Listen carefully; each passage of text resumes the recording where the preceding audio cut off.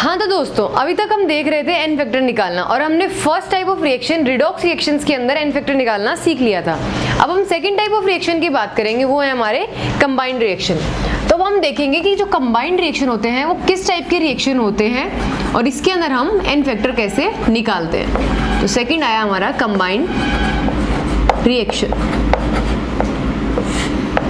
तो combined reaction ऐसे reactions हैं जिसमें एक कंपाउंड के दो डिफरेंट एलिमेंट्स, मतलब कि डिफरेंट एलिमेंट से मिलकर एक कंपाउंड बनता है, तो उस कंपाउंड के दो डिफरेंट एलिमेंट्स का या तो ऑक्सीडेशन होगा या दोनों का क्या होगा, रिडक्शन होगा। मतलब कि दोनों ही either they will go oxidation और they will go for the reduction. तो इसे अगर हम लिखना चाहें तो इसको हम लिख सकते हैं the two different elements of same compound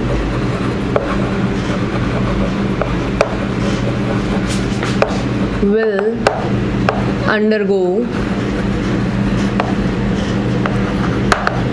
either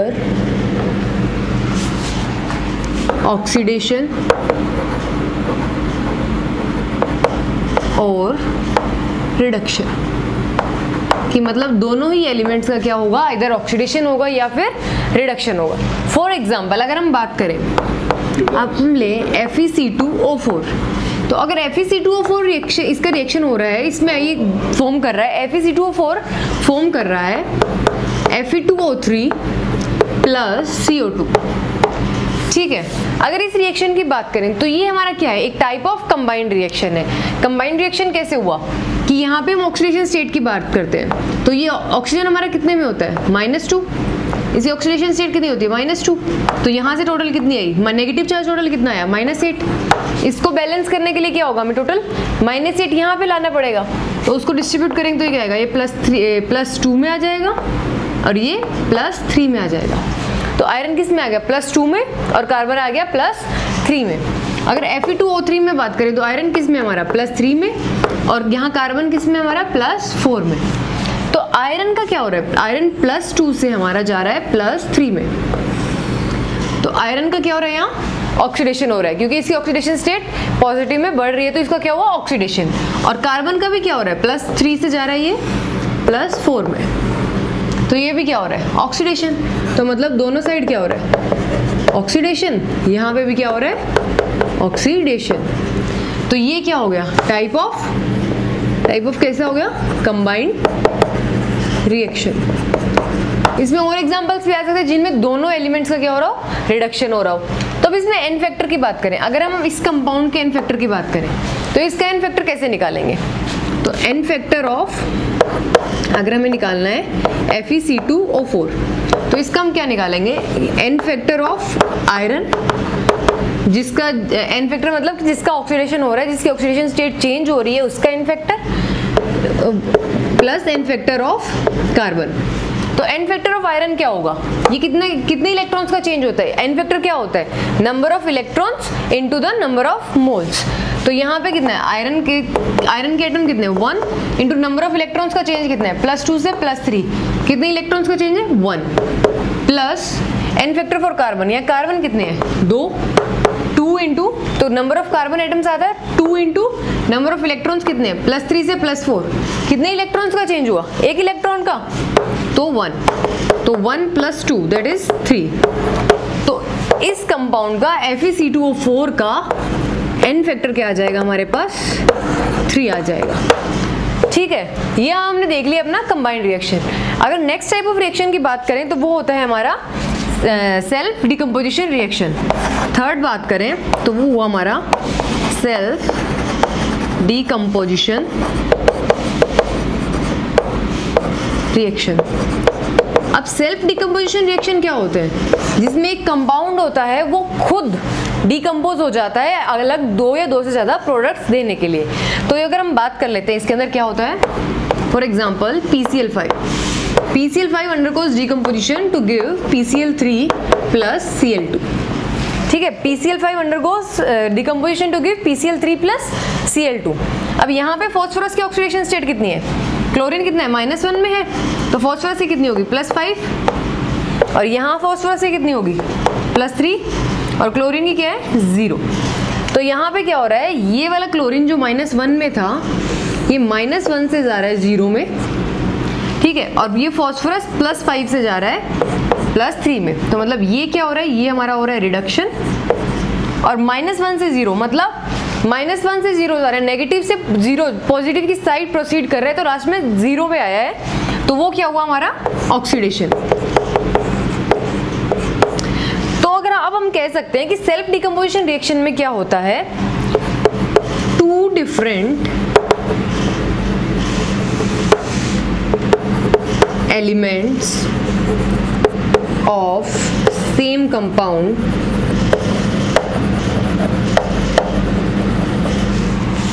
undergoes oxidation and लिखो and reduction, ठीक है। मतलब कि 2 डिफरेंट एलिमेंट्स जो होंगे एक कंपाउंड के, वो दोनों क्या करेंगे, एक ऑक्सीडेशन में जाएगा और एक रिडक्शन में जाएगा।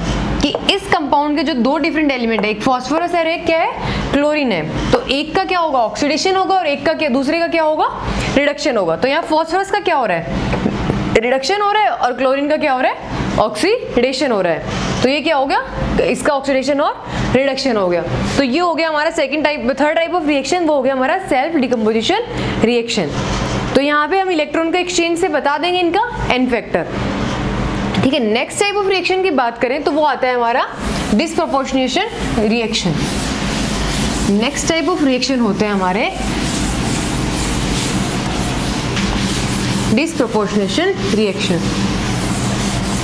डिस्प्रोपोर्शनेशन रिएक्शन वो रिएक्शन होते हैं जहां पे एक एलिमेंट, एक कंपाउंड का एक ही एलिमेंट ऑक्सीडाइज भी हो रहा है और क्या हो रहा है, रिड्यूस भी हो रहा है। मतलब कि सिर्फ एक ही एलिमेंट का ऑक्सीडेशन होगा और उसी एलिमेंट का रिडक्शन भी होगा। तो 4th टाइप ऑफ रिएक्शन जो हम बात कर रहे हैं वो आ गए हमारे डिस्प्रोपोर्शनेशन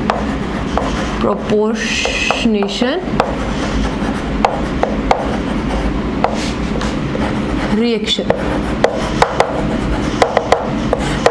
अब डिस्प्रोपोर्शनेशन की बात करें तो लिखेंगे इसके अंदर कि 1 element of a compound undergoes oxidation as well as reduction। अब इसके अंदर बात करें तो हम एग्जांपल लेते हैं H2O2 का। H2O2 की बात करें तो H2O2 फॉर्म करता है हमारा H2O + ½ O2, ठीक है। अगर इस रिएक्शन की बात करें तो ये क्या है, हमारा एक टाइप ऑफ डिस्प्रोपोर्शनेशन रिएक्शन है।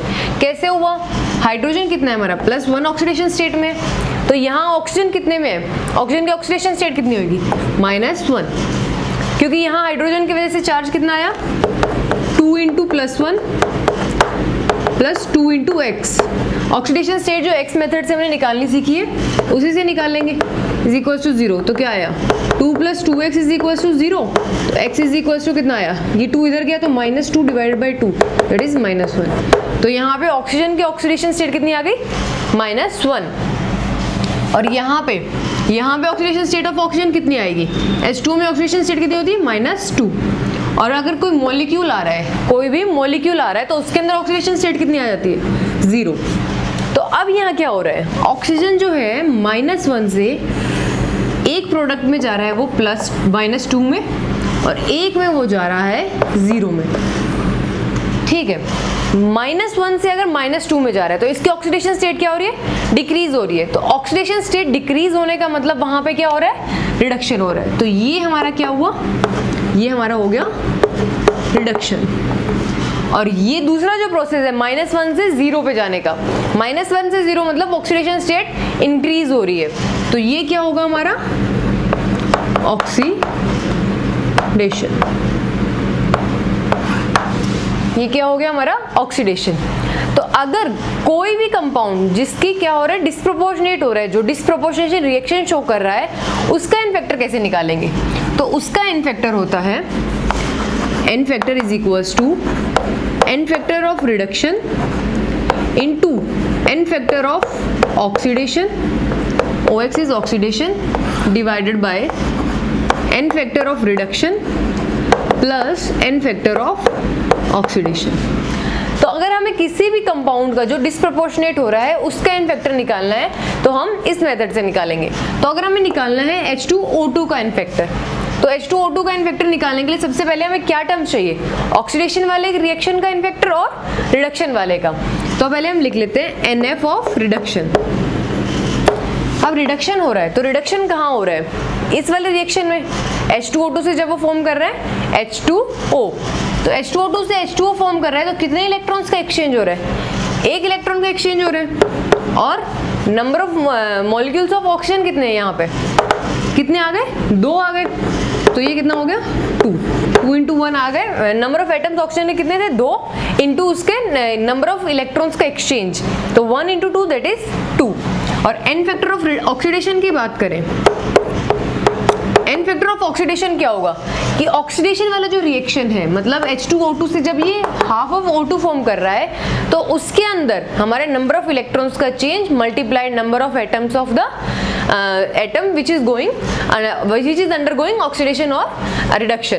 तो यहाँ पे नंबर ऑफ एटम्स कितने हैं जो अंडरगो कर रहे हैं रिडक्शन को, सॉरी ऑक्सीडेशन को, वो हो जाएंगे हमारे 2 ऑक्सीजन के एटम इनटू इलेक्ट्रॉन का एक्सचेंज, मतलब -1 से 0 जा रहा है तो कितना इलेक्ट्रॉन का चेंज आया है, वो आया हमारा 1, तो ये हो गया 2। तो n फैक्टर ऑफ रिडक्शन भी आ गया 2, n फैक्टर ऑफ ऑक्सीडेशन भी आ गया 2। तो अगर हमें निकालना है n फैक्टर ऑफ H2O2 तो वो हो जाएगा n factor of reduction that is 2 into n factor of oxidation that is 2 upon 2 plus 2, that is 4 upon 4 is equals to 1। ठीक है, तो H2O2 का n फैक्टर कितना आ जाएगा हमारा, 1 आ जाएगा। अब नेक्स्ट हम बात करेंगे, नेक्स्ट टाइप ऑफ रिएक्शन जो आएगा वो आएगा हमारा कौन प्रोपोर्शनेशन रिएक्शन। तो नेक्स्ट टाइप ऑफ रिएक्शन आया हमारा कौन प्रोपोर्शनेशन रिएक्शन। कौन प्रोपोर्शनेशन जो रिएक्शन होते हैं वो रिएक्शन हमारे जस्ट अपोजिट होते हैं डिसप्रोपोर्शनेशन रिएक्शन के।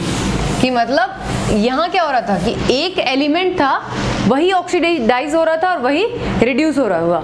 यहाँ पे क्या होगा, 2 एलिमेंट्स होंगे 2 अलग अलग कंपाउंड्स के, और दोनों एक ऑक्सीडाइज होके और एक रिड्यूस होके एक सेम कंपाउंड फॉर्म करेंगे, मतलब एक सेम मॉलिक्यूल या सेम कंपाउंड हमें देंगे। ठीक है, अब सेकंड 5th टाइप ऑफ आया, वो आया हमारा कौन प्रोपोर्शनेशन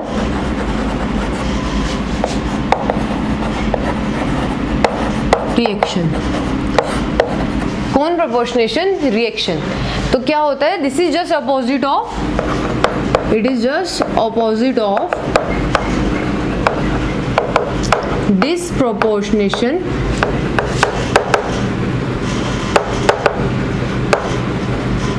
रिएक्शन। ठीक है, अगर हम एग्जांपल की बात करें, फॉर एग्जांपल अगर हम लेते हैं कि अगर हम ले रहे हैं Cl2 प्लस NaOH, कि अगर हम लेते हैं Cl2 plus NaOH giving Cl2 plus NaOH का अगर हम रिएक्शन करवाते हैं तो ये हमें देता है NaClO3 प्लस NaCl, ये देता है हमें NaClO3 प्लस NaCl। तो ये हमारा क्या हुआ, ये हमारा टाइप ऑफ क्या है, डिसप्रोपोर्शनेशन रिएक्शन है। ये क्या है हमारा,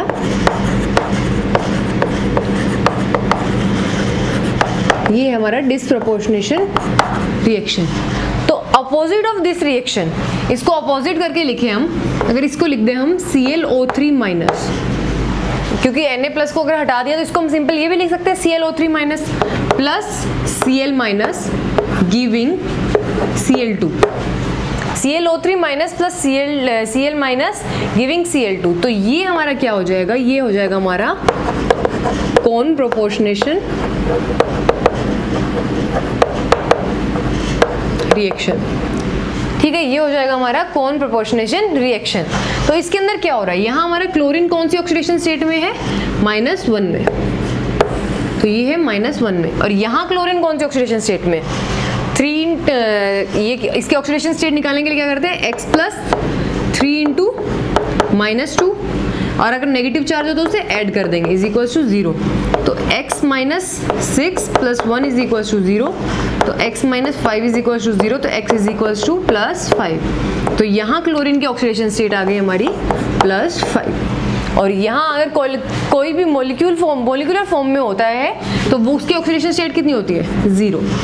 तो ये जा रहा है एक क्लोरीन जो है, इसमें क्या है, दो डिफरेंट कंपाउंड्स के जो दो एलिमेंट्स हैं वो एक ही कंपाउंड या एक ही एलिमेंट फॉर्म कर रहे हैं, दोनों अलग, मतलब एक ऑक्सीडेशन से वो एलिमेंट फॉर्म कर रहा है और एक अपने रिडक्शन से कर रहा है। तो यहाँ क्या हो रहा है, +5 से अगर वो जा रहा है 0 में, तो ऑक्सीडेशन स्टेट क्या हो रही है? डिक्रीज हो रही है। तो ये क्या हुआ हमारा? रिडक्शन। और -1 से अगर 0 में जा रहा है तो ये क्या होगा हमारा? ऑक्सीडेशन। तो ये क्या हो गया हमारा? ऑक्सीडेशन। तो ये हमने देख लिया कि ये हमारा हो गया रिडक्शन और ये हमारा हो गया ऑक्सीडेशन। ठीक है, अगर अब हमें निकालना है Cl2 का इन्फेक्टर, ठीक है, क्योंकि ये दो अलग अलग जगहों से, दो अलग अलग कंपाउंड से एक चीज फॉर्म हो रही है, तो इसका इन्फेक्टर निकालेंगे। तो इसका इन्फेक्टर भी वैसे ही निकालेंगे, वही सेम फॉर्मूला जो हमने डिसप्रपोर्शनेशन रिएक्शन के लिए देखा था कि n factor of reduced into n factor of oxidation upon n factor of reduction reaction plus n factor of oxidation reaction. तो यहाँ पे n factor of reduction reaction क्या होगा? n फैक्टर ऑफ रिडक्शन वाले का, रिडक्शन वाले में कितना हो रहा है? +5 से ये जा रहा है 0 में, तो इलेक्ट्रॉन का एक्सचेंज कितना आया? 5 इंटू नंबर ऑफ एटम्स कितने हैं? 2, तो ये कितना हो गया? 10। और NF ऑक्सीडेशन, ऑक्सीडेशन क्या हो रहा है? -1 से जा रहा है ये 0 में, तो इलेक्ट्रॉन का चेंज कितना आ रहा है? 1 का, इंटू नंबर ऑफ एटम्स 2, तो ये कितना हो गया? 2। तो इसका n फैक्टर निकालेंगे, तो n फैक्टर कितना हो जाएगा? NF ऑफ रिडक्शन वो हो गया हमारा 10 into 2 divided by 10 plus 2, that is 20 upon 12। तो ये आ जाएगा हमारा n फैक्टर ऑफ आ जाएगा हमारा ये Cl2, ये हो गया हमारा n factor of Cl2।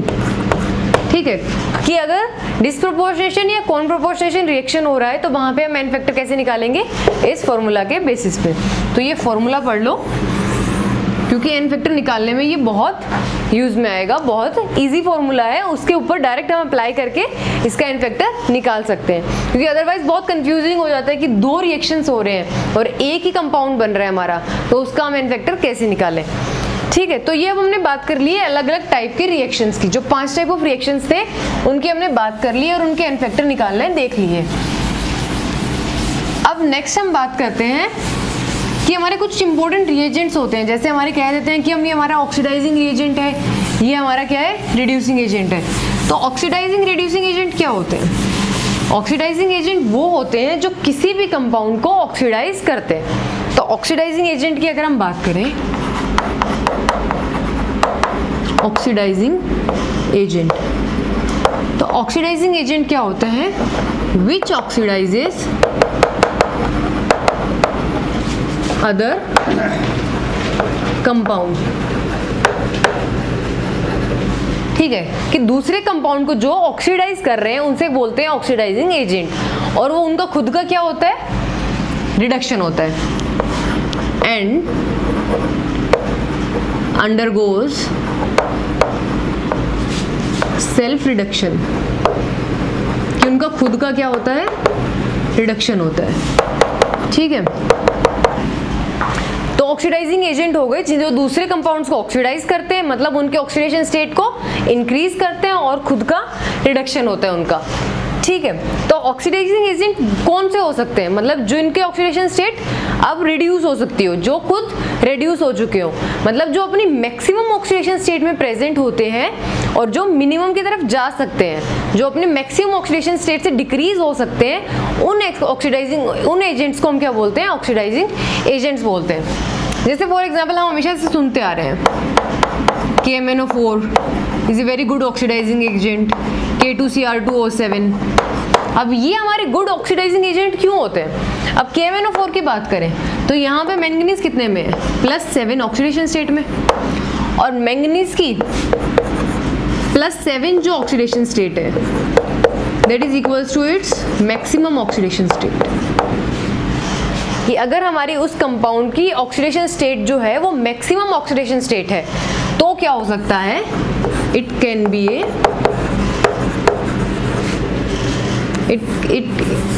therefore it is a strong oxidizing agent। क्योंकि अब इसकी जो ऑक्सीडेशन स्टेट है इसके अंदर वो मैक्सिमम अटेन कर चुकी है, अब इसके ऊपर इसकी ऑक्सीडेशन स्टेट हो ही नहीं सकती, तो इसके पास एक ही चांस है कि इसकी ऑक्सीडेशन स्टेट क्या हो, डिक्रीज होगी। तो जब इसकी ऑक्सीडेशन स्टेट डिक्रीज होगी तो दूसरे की ऑक्सीडेशन स्टेट क्या करेगा, ये इंक्रीज करेगा, तो क्या होगा, ये हमारा एक स्ट्रॉन्ग ऑक्सीडाइजिंग एजेंट हो जाएगा। और यहाँ पे भी इसकी क्रोमियम की ऑक्सीडेशन स्टेट की बात करें तो वो कितनी है हमारी, +6 है, तो ये इसकी +6 ऑक्सीडेशन स्टेट जो है that is also equals to its maximum oxidation state, इसलिए ये भी क्या है, एक स्ट्रॉन्ग ऑक्सीडाइजिंग एजेंट है। ठीक है, कि जिनकी भी calculated oxidation state is equals to the maximum oxidation state, तो वो क्या होते हैं, हमारे स्ट्रॉन्ग ऑक्सीडाइजिंग एजेंट्स होते हैं, वो हमारे क्या होते हैं, स्ट्रॉन्ग ऑक्सीडाइजिंग एजेंट्स होते हैं। ठीक है, ये हो गए हमारे स्ट्रॉन्ग ऑक्सीडाइजिंग एजेंट्स की बात। अगर हम सेकंड हम बात करें, फर्स्ट हमने बात कर लिया ऑक्सीडाइजिंग एजेंट, सेकंड बात करें अगर हम रिड्यूसिंग एजेंट्स की। अब reducing agent just opposite to the oxidising agents, क्या बोलते जो विच रिड्यूसेस अदर कंपाउंड्स, कि मतलब दूसरे कंपाउंड्स के ऑक्सीडेशन स्टेट को जो डिक्रीज कर देते हैं वो क्या होते हैं, हमारे रिड्यूसिंग एजेंट होते हैं। तो मतलब हमारे रिड्यूसिंग एजेंट क्या होंगे, दूसरों को रिड्यूस कर रहे हैं तो खुद का क्या होगा, ऑक्सीडेशन होगा, और खुद का ऑक्सीडेशन होने के लिए इन्हें क्या चाहिए, मतलब इनके ऑक्सीडेशन स्टेट इंक्रीज होने की पॉसिबिलिटी होनी चाहिए, तभी इनका ऑक्सीडेशन पॉसिबल है। तो जब खुद की ऑक्सीडेशन स्टेट इंक्रीज होने की पॉसिबिलिटी होने के लिए मतलब कि मैक्सिमम ऑक्सीडेशन स्टेट से जो इनकी ऑक्सीडेशन स्टेट है वो क्या होनी चाहिए, कम होनी चाहिए, कि मतलब इनकी oxidation state should be less than the maximum oxidation state. ठीक है, ऑक्सीडेशन स्टेट क्या होनी चाहिए, मैक्सिमम ऑक्सीडेशन स्टेट से कम होनी चाहिए।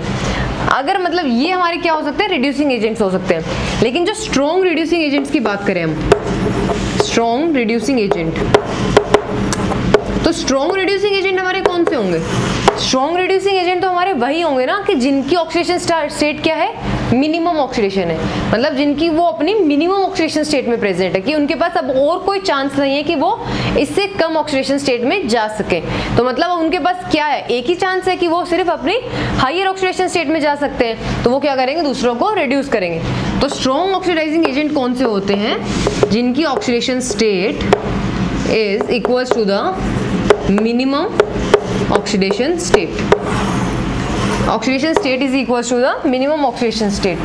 तो अगर हम बात कर रहे हैं स्ट्रॉन्ग और रिड्यूसिंग एजेंट, तो वो होते हैं हमारे oxidation state is equals to the minimum oxidation state. अरे फॉर एग्जांपल इसका बहुत अच्छा रिड्यूसिंग एजेंट होता है हमारा मोहर सॉल्ट। मोहर सॉल्ट का नाम सुनते ही आए हैं, क्या होता है, ammonium ferrous sulphate, NH4 whole twice FeSO4 whole twice dot 6H2। ठीक है, यहाँ आयरन हमारा किसमें है, +2 ऑक्सीडेशन स्टेट में प्रेजेंट है, मतलब आयरन कितने हमारा +2 ऑक्सीडेशन स्टेट में प्रेजेंट है, ये अपनी मिनिमम ऑक्सीडेशन स्टेट में प्रेजेंट है। तो इसके पास अब चांसेस क्या है, ये हमारा अपना +3 में जा सकता है। तो ये हमारा बहुत अच्छा, it is our strong reducing agent, कि खुद का इसका ऑक्सीडेशन होगा और दूसरों को क्या करेगा, ये रिड्यूस करेगा। तो हमारे दो टाइप के एजेंट्स तो हमने देख ली कि एक ऑक्सीडाइजिंग एजेंट हो गया, एक रिड्यूसिंग एजेंट हो गया। तीसरे टाइप के एजेंट्स भी होते हैं जो होते हैं हमारे डिस्प्रपोर्शनेटिंग एजेंट। तो डिस्प्रपोर्शनेटिंग मतलब इस नाम से ही हम बता सकते हैं कि डिस्प्रपोर्शनेटिंग क्या होते हैं, जो ऑक्सीडाइज भी हो सकते हैं और रिड्यूस भी हो सकते हैं। मतलब कि उन्हें ऑक्सीडाइज होने के लिए भी उनके पास ऑक्सीडेशन स्टेट होनी चाहिए और रिड्यूस होने के लिए भी उनके पास ऑक्सीडेशन स्टेट अवेलेबल होनी चाहिए। मतलब जो करंटली जिस कंपाउंड में वो है वहां पे उनकी जो ऑक्सीडेशन स्टेट है वो मिनिमम और मैक्सिमम के बीच में होनी चाहिए। तो अगर आप थर्ड टाइप ऑफ बात कर रहे हैं, डिस्प्रोपोर्शनेटिंग एजेंट्स की, तो वो क्या होंगे, whose oxidation state lies between minimum oxidation state and maximum oxidation state, कि ऑक्सीडेशन स्टेट लाई कर रही है मिनिमम और मैक्सिमम के बीच में। और इसके एग्जांपल्स की अगर हम बात करें तो इसके एग्जांपल आ गए H2O2, क्योंकि यहाँ पे ऑक्सीजन की ऑक्सीडेशन स्टेट कितनी है, -1, और ऑक्सीजन की ऑक्सीडेशन स्टेट पॉसिबल कितनी होती है, क्योंकि ऑक्सीडेशन स्टेट पॉसिबल होती है -2 से +2 तक, ठीक है। -2 से +2 में जैसे -2 हो गई वाटर के अंदर और +2 होती है हमारी ये OF2 के अंदर, तो ये क्या है हमारा एक डिसप्रोपोर्शनेटिंग एजेंट है। सेकेंड एग्जाम्पल की अगर हम बात कर लें HNO2, तो यहाँ नाइट्रोजन की क्या है ऑक्सीडेशन स्टेट, +3 है, और नाइट्रोजन की मिनिमम कितनी पॉसिबल है, नाइट्रोजन की मिनिमम पॉसिबल है -3 और मैक्सिमम पॉसिबल है +5। तो -3 और +5 के बीच में अगर कोई भी ऑक्सीडेशन स्टेट में अगर नाइट्रोजन प्रेजेंट है तो वो क्या होगा, हमारा एक डिसप्रोपोर्शनेटिंग एजेंट होगा। तो ये क्या हो गए, हमारे 3 टाइप के एजेंट्स हो गए। तो ये हमने तीनों टाइप के एजेंट्स देख लिए हैं। अब इसके बाद हम बात करेंगे अपने प्रेडिक्शन ऑफ प्रोडक्ट की, कि हम प्रोडक्ट फॉर्मेशन कैसे करेंगे, कि कहीं भी कोई भी एजेंट दिया हुआ है हमारा तो हम उसमें प्रोडक्ट फॉर्मेशन की बात क्या करेंगे, कि इसमें किस टाइप का प्रोडक्ट फॉर्म होगा, उसकी ऑक्सीडेशन स्टेट क्या होगी। तो अभी हम उसकी बात करेंगे।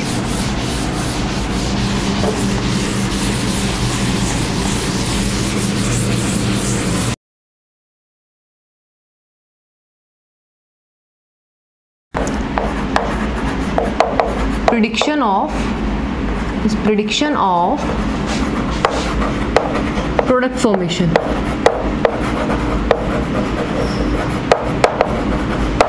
प्रिडिक्शन ऑफ प्रोडक्ट फॉर्मेशन की बात करते हैं। तो अगर हम बात करते हैं, अगर हम KMnO4 से रिलेटेड प्रोडक्ट्स की बात करें, कि जो KMnO4 है, KMnO4, ठीक है, मैंगनीज कितनी ऑक्सीडेशन स्टेट में प्रेजेंट है, यहाँ पे +7 में प्रेजेंट है।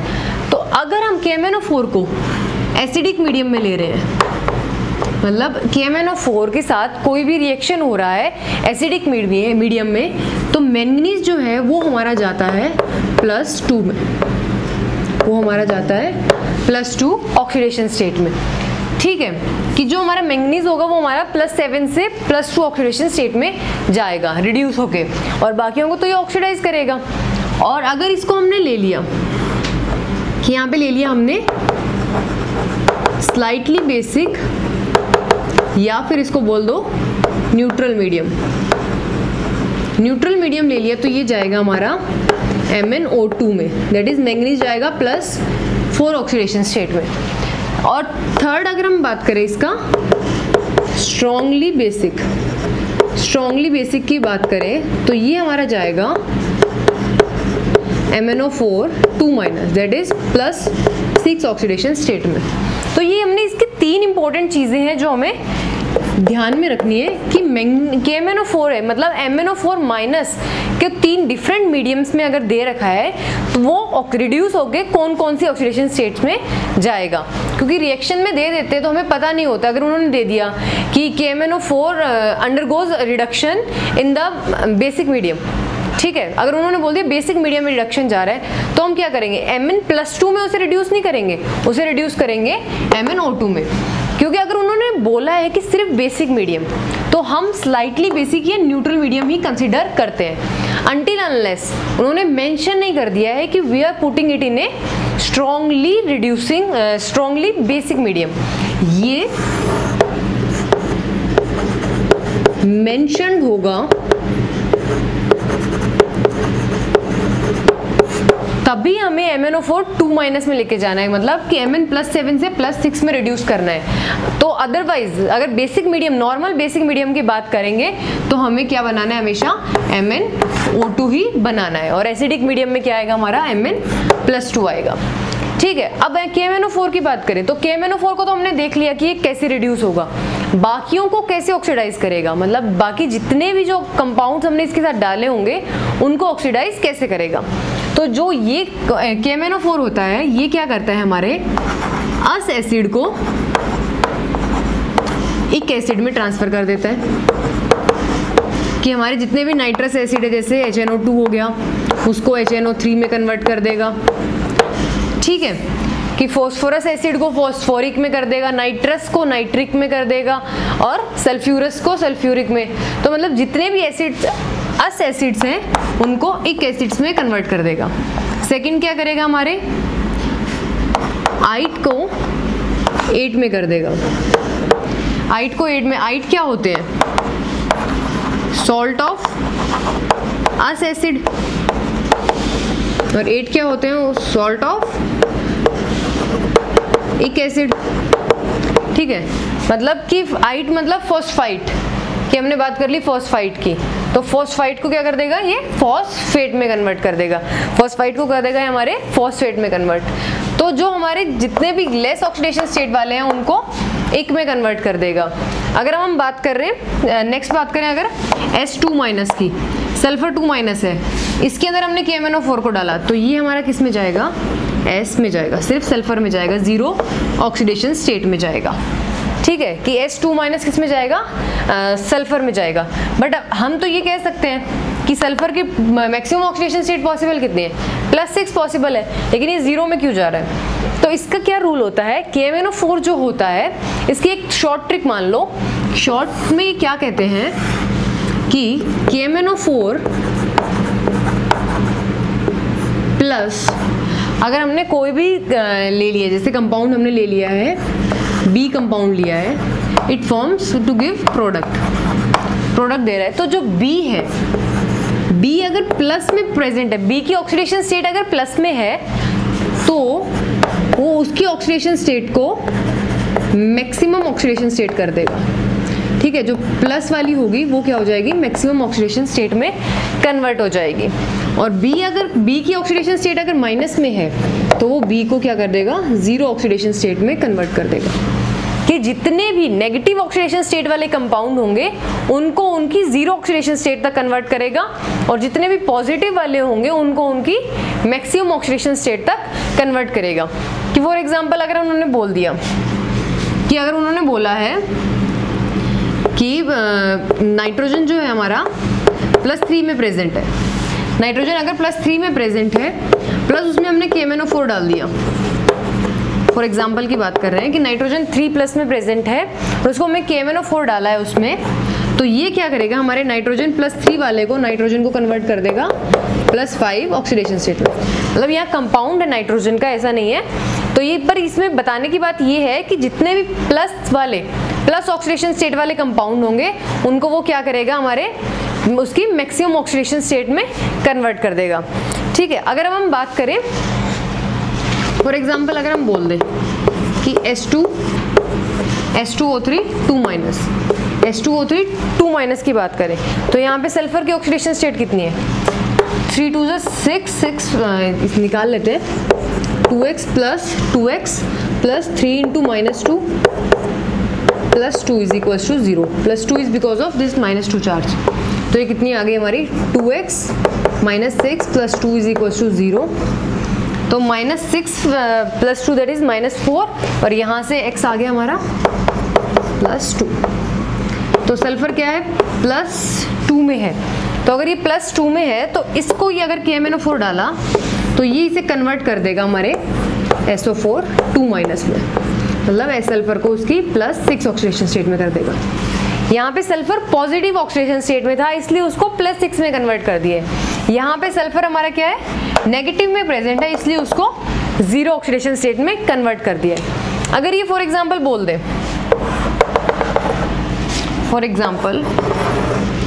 अगर ये बोल दे कि CO2+ इन्होंने KMnO4 दिया है, ठीक है, इसका रिएक्शन बताओ। CO2+ KMnO4 दिया है तो इसका रिएक्शन बताओ एसिडिक मीडियम में। तो KMnO4 किस में कन्वर्ट हो जाएगा, एसिडिक मीडियम में Mn+2 में कन्वर्ट हो जाएगा। इसको तो इसमें कन्वर्ट होना चाहिए, प्लस CO2 को क्या करेगा, भाई इसको ऑक्सीडाइज करना चाहिए। तो कार्बन क्या है हमारा +4 ऑक्सीडेशन स्टेट में प्रेजेंट है, तो कार्बन क्या है, ऑलरेडी इसकी मैक्सिमम ऑक्सीडेशन स्टेट में प्रेजेंट है, तो ये क्या करेगा, इसके मैक्सिमम को और मैक्सिमम में तो कन्वर्ट कर नहीं सकता, तो ये क्या करेगा, ये वाला रिएक्शन नहीं होगा कि CO2 का ऑक्सीडेशन KMnO4 नहीं करेगा। अगर Na+ में बात करें तो Na+ में भी अगर KMnO4 डाल दिया तो Na+ का Na+ ही मिलेगा, यहाँ पे भी KMnO4 के साथ कोई रिएक्शन नहीं होगा, मतलब फाइनली हमें Na+ ही मिलेगा, इसका कोई ऑक्सीडेशन नहीं हो सकता है। तो इससे हम क्या बोल सकते हैं कि जितने भी एल्कली या एल्कलाइन अर्थ मेटल्स होते हैं, अर्थ मेटल्स कि एल्कली और या अल्कलाइन अर्थ मेटल्स, ठीक है, क्योंकि मतलब या फिर फॉस्फेट्स, सल्फेट्स, ठीक है, अगर ये सब चीजें हैं alkali alkaline earth metals, phosphates, sulphates, जहां पे जो एलिमेंट है वो अपनी मैक्सिमम ऑक्सीडेशन स्टेट में प्रेजेंट है, तो उनके साथ KMnO4 कोई रिएक्शन हमारा नहीं देगा, कोई भी रिएक्शन देके मतलब इनका ऑक्सीडाइज नहीं होगा, इनका ऑक्सीडेशन कभी भी नहीं होगा KMnO4 की प्रेजेंस में। कभी कभी हो सकता है कि आपको कंफ्यूज करने के लिए वो ऐसा बोल दे कि फॉस्फेट का ऑक्सीडेशन कर रहे हैं हम, मतलब फॉस्फेट में KMnO4 ऐड किया तो क्या फॉर्म होगा, तो गलती से भी ये मत कर देना कि हम उसको ऑक्सीडाइज कर देंगे, क्योंकि फॉस्फेट्स में भी क्या है, फॉस्फोरस क्या है, हमारी मैक्सिमम ऑक्सीडेशन स्टेट में प्रेजेंट है, तो मैक्सिमम से आगे ऑक्सीडेशन स्टेट पॉसिबल नहीं है, तो वहां पे उसका ऑक्सीडेशन पॉसिबल नहीं हो पाएगा। ठीक है, ये हमने देख लिया प्रेडिक्शन ऑफ प्रोडक्ट फॉर्मेशन कि कैसे कैसे प्रोडक्ट फॉर्म करेंगे KMnO4 ऑक्सीडाइजिंग एजेंट की प्रेजेंस में। ठीक है, अब एक हम एग्जांपल कर लेते हैं, जनरल एग्जांपल n फैक्टर के बेसिस पे, उसके बाद हम अपना एक नया टॉपिक स्टार्ट करेंगे जो होगा हमारा balancing of the redox reactions. Redox reactions की बैलेंसिंग को हम देखेंगे। तो एक एग्जांपल अगर हम देखें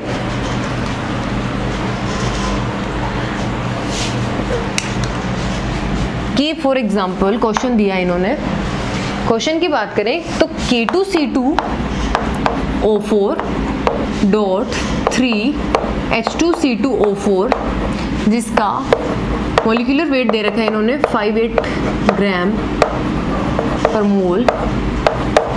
ठीक है, तो इसका मॉलिक्यूलर वेट दे रखा है, can be oxidised bye KMnO4 in acidic medium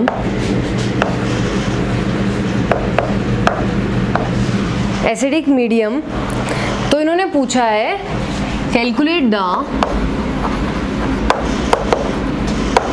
volume of 0.1 molar KMnO4 required to oxidize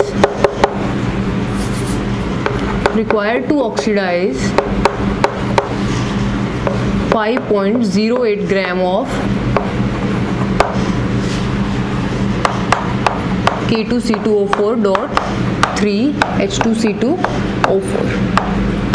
ठीक है, इन्होंने बोला है कि जो ये कंपाउंड है पोटेशियम ऑक्सलेट जो है, ये हमारा ऑक्सीडाइज हो सकता है KMnO4 से एसिडिक मीडियम में। तो हमें कितनी वॉल्यूम ऑफ KMnO4, 0.1 मोलैरिटी का कितना वॉल्यूम ऑफ KMnO4 रिक्वायर्ड होगा इतने ग्राम ऑफ K2 इस पोटेशियम ऑक्सलेट के सॉल्यूशन को ऑक्सीडाइज करने के लिए। तो इसको ऑक्सीडाइज करने के लिए हम क्या लगाएंगे, जो हमारा इक्विवेलेंट कॉन्सेप्ट हमने स्टार्टिंग में सीखा था कि जितना ऑक्सीडाइजिंग एजेंट है और रिड्यूसिंग एजेंट है उनके नंबर ऑफ ग्राम इक्विवेलेंट्स को क्या कर देंगे, हम इक्वल कर देंगे कि gram equivalent of oxidising agent is equals to gram equivalent of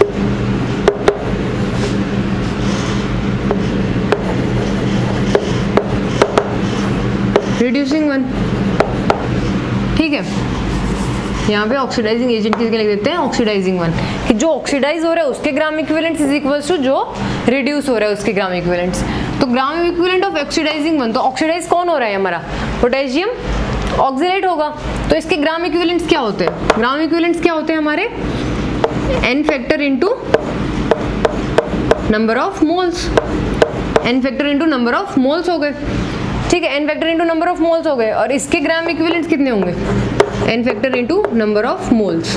ये क्या है हमारे? Number of moles. ये हो गए हमारे नंबर ऑफ मोल्स। अब हमें क्या करना है? n फैक्टर निकालना है और एक नंबर ऑफ मोल्स निकालना है। तो नंबर ऑफ मोल्स तो हम निकाल लेंगे, लेकिन n फैक्टर कैसे निकालेंगे? n फैक्टर निकालने के लिए इन्होंने क्या बोला है? ये ऑक्सीडाइज हुआ है KMnO4 से in the acidic medium.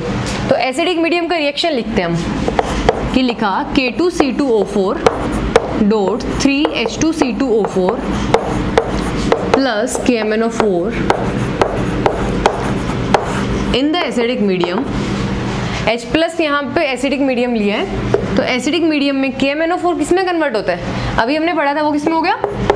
Mn+2 में, प्लस ये कन्वर्ट हो जाएगा हमारा CO2 में, ठीक है, ये कन्वर्ट हो गया हमारा CO2 में।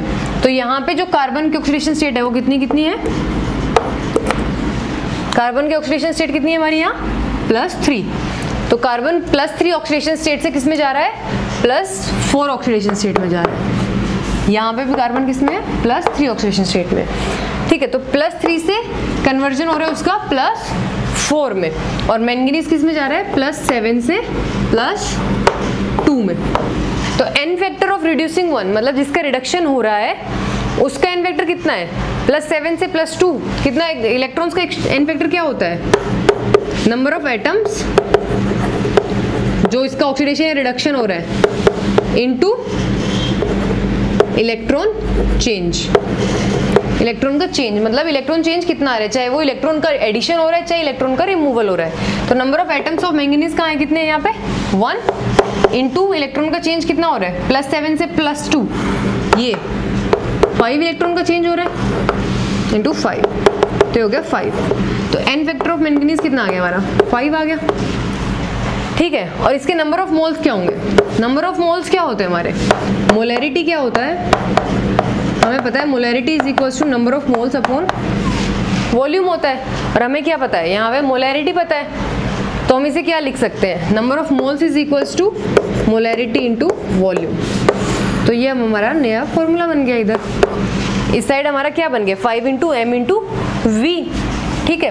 और अब इस साइड बात करें, इसके नंबर ऑफ मोल्स कैसे निकालेंगे? Given weight, that is our given weight is, क्योंकि इसे हमें यहाँ पे क्या दिया हुआ है? यहाँ पे हमें वेट दिया हुआ है, तो गिवन वेट दिया हुआ है और उसका मोलिकुलर मास भी दिया हुआ है, तो इसको डिवाइड करके हम नंबर ऑफ मोल्स निकाल सकते हैं। तो 5.08 डिवाइडेड बाय 508, तो ये क्या हो गए? नंबर ऑफ मोल्स हो गए, ये नंबर ऑफ मोल्स हो गए। और इसका n फैक्टर निकालेंगे, तो n फैक्टर निकालने के लिए कैसे करेंगे? ये एग्जाम्पल हमने पहले भी देखा था, पर दोबारा एक बार देख लेते हैं। इस एग्जाम्पल को देखते हैं कि ये कार्बन क्या है हमारा? +3 से जा रहा है +4 में, तो यह क्या हो रहा है हमारा? +3 से चेंज हो रहा है +4 का। ये इसको एक बार सिंपल यहाँ साइड में लिखते हैं कि K2C2O4 dot 3H2C2O4 undergo oxidises to CO2। तो +3 से ये कन्वर्ट हो गया हमारा +4 में। तो इलेक्ट्रॉन का चेंज कितना है? अब हमें n फैक्टर किसका निकालना है? इसका n फैक्टर निकालना है। तो इसका n फैक्टर निकालने के लिए क्या करेंगे हम? n factor is equals to number of atoms number of atoms किसके होंगे? कार्बन के, जिसका ऑक्सीडेशन स्टेट हो रहा है। Number of atoms of carbon into electron का चेंज। तो इलेक्ट्रॉन चेंज कितना हो रहा है? +3 से +4 में जा रहा है, तो क्या हो रहा है? एक इलेक्ट्रॉन का रिमूवल हो रहा है, तो इलेक्ट्रॉन का चेंज कितना आ रहा है? 1, तो इलेक्ट्रॉन चेंज आ गया 1। और number of atoms of carbon क्या है? कितने हैं? 2 कार्बन के एटम, यहाँ कितने? 2 into 3 that is 6 carbon atoms, तो ये 6 आ गए। ये 6 + 2 कितने हो गए? टोटल 8 हो गए, ठीक है। यहाँ पे क्या है? यहाँ ये हमने डॉट लिया हुआ है कि मतलब ये दोनों कंपाउंड दोनों सेम ही कंपाउंड है, दोनों एक साथ जुड़े हुए हैं ये दोनों, इसलिए हमने ये 3 काउंट किए। अगर यहाँ ही प्लस का निशान होता, अगर प्लस का निशान होता तो हम स्टोइकियोमेट्री रेशियो मतलब स्टोइकियोमेट्री कोफिशिएंट को कभी भी यूज नहीं करते। यहाँ पे ये कोई स्टोइकियोमेट्री कोफिशिएंट नहीं है, यहाँ पे क्या है? इतने मॉलिक्यूल्स इसके साथ अटैच्ड है, तो हम इसको भी काउंट करेंगे, ठीक है, अगर यहाँ पे प्लस होता तो इसको काउंट नहीं करते।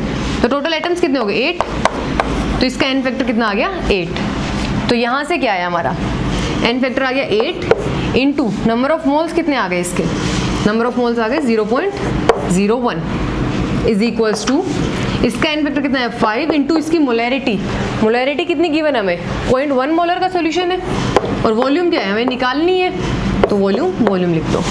तो यहाँ से क्या आ जाएगी हमारी वॉल्यूम आ जाएगी, वॉल्यूम कितनी आ गई हमारी 0.8 डिवाइड बाई 5, ये किस में आ जाएगी हमारी लीटर्स में। तो 0.8 डिवाइडेड बाई 5 लीटर, ये क्या आ गई हमारी वॉल्यूम आ गई। इसको ml में कन्वर्ट करके जो भी लिखना है 1000 से मल्टीप्लाई करके लिख देंगे, तो ये हो जाएगा हमारा, और इसे लिखें तो इसको लिखें अगर हम, तो क्या हो जाएगा हमारा 800/5 ml, ये हो जाएगी हमारी वॉल्यूम। तो ये हो जाएगी हमारी वॉल्यूम जो हमें KMnO4 की रिक्वायर्ड है इस पोटेशियम ऑक्सीलेट के ऑक्सीडेशन के लिए। तो इसी प्रकार से मतलब कि एन फैक्टर के बेसिस पे ही हम बहुत सारे क्वेश्चन सॉल्व कर सकते हैं, नॉर्मल क्वेश्चन, जहाँ पे हम ग्राम इक्विवेलेंट्स को इक्वल करके हम वहाँ से क्या निकाल सकते हैं, उसकी वॉल्यूम निकाल सकते हैं, कितनी मोलैरिटी के लिए चाहिए होता है वो सब निकाल सकते हैं। मतलब ये सब चीज़ें हमें लैब्स में भी बहुत काम में आती है। लैब्स में भी अगर हमें बोल देते हैं कि इतनी मोलैरिटी का सोल्यूशन है, इसे न्यूट्रलाइज करने के लिए हमें कितनी मोलैरिटी का कितना सोल्यूशन चाहिएगा, तो वो सब निकालने के लिए ये चीज़ें हमारे बड़े काम में आती है। ठीक है, नेक्स्ट हम बात करेंगे अपने balancing of the redox reactions की।